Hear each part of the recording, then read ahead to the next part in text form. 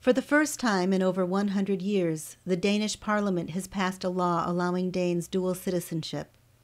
With this new option, tens of thousands of Danes in the U.S. are considering whether or not to become American citizens. I was born in Denmark in the summer of 1962. I love the long summers and the cozy winters. I had no idea how small my country was. My life was safe. But I was a big dreamer, and I longed for adventure. My fellow Americans, tonight I'd like to talk with you about immigration. For more than 200 years, our tradition of welcoming immigrants from around the world has given us a tremendous advantage over other nations. It's kept us youthful, dynamic, and entrepreneurial.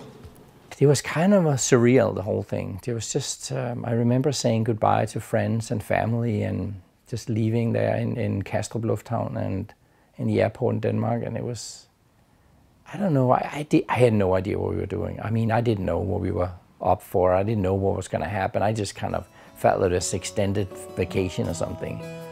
But it wasn't a vacation. We live here. We work here. We are raising a child here. And I love this country. Its people.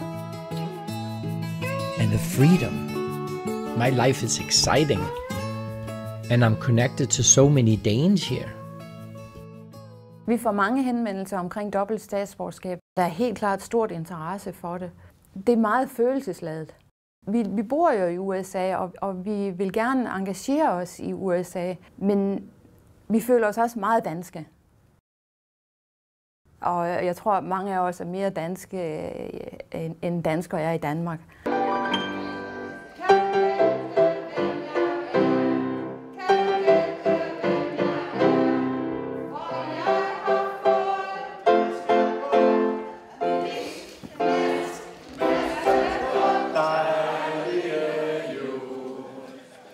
Ønsket om at indføre dobbelt statsborgerskab er et udtryk for foragten for national identitet, foragten for Danmark som danskernes land.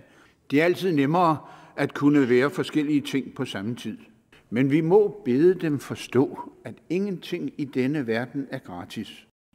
Og vil man have forskellige ting på samme tid, så er det ensbetydende med at svigte noget afgørende her, nemlig det, der hedder dansk indfødsret og dermed Danmark. Is she right? Is that true? I wonder the same thing myself, and I do feel guilty for leaving my friends, family, and country behind. I often miss my Danish self and the language. Even now, I don't know which language to speak. I really wish my daughter felt more familiar with my Danish home and culture. And I know it isn't easy for my parents, with me and their granddaughter living so far away. But I believe, or maybe hope, that living here and sharing what I love most about the Danish culture makes my relationship with Denmark and my Danish identity stronger. I know I'm not alone in this. There are so many Danes here who feel the same way, and I know there are people in Denmark who do understand.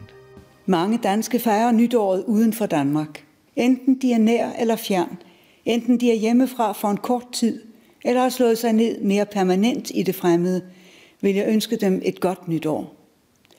De er med til at gøre Danmark kendt over hele verden. Jeg anerkender det dilemma, det kan være, når man er et eller andet sted derude i den store verden, og stadig føler en tilknytning til Danmark, og det er netop derfor, man gerne vil have dobbelt statsborgerskab, så man kan bevare sit danske. Jeg mener helt afgjort, at man kan være loyal til mere end et land. Det er jeg helt sikker på, at man kan, ligesom børn jo kan være loyale til mere end en forælder. Even if I find a way to make peace with my two worlds, I'm still not sure if it's right for me to become an American. I'm not even sure what it means to be an American. And I have a feeling that there's a bigger price to pay than I'm aware of now. And I want to know what that price is. Det betyder også, at et land som Amerika, som ellers generelt accepterer dobbelt statsborgerskab, advarer om, at dobbelt statsborgerskab kan medføre en række problemer for borgerne, og at dobbelt statsborgerskab derfor ikke kan anbefales. Hvis vedkommende har flere forskellige statsborgerskaber, hvad er det så for et land, der skal varetage den pågældende persons interesser? As a father who wants to protect my daughter's interest, I have the same question myself. If I don't become an American citizen, can I get thrown out of the country? If I can't vote, how can I use my voice to make sure my values are represented? But if I do become an American citizen, how will I be perceived outside the United States? Will I be as safe? Who will protect me and my family if I'm falsely accused of doing something illegal? I can see this is more complicated than I ever imagined. So I want to connect with other Danes who are in my situation. I want to know what they are going to do and why. I want to hear their stories so that together we can understand, define, and embrace all of who we are.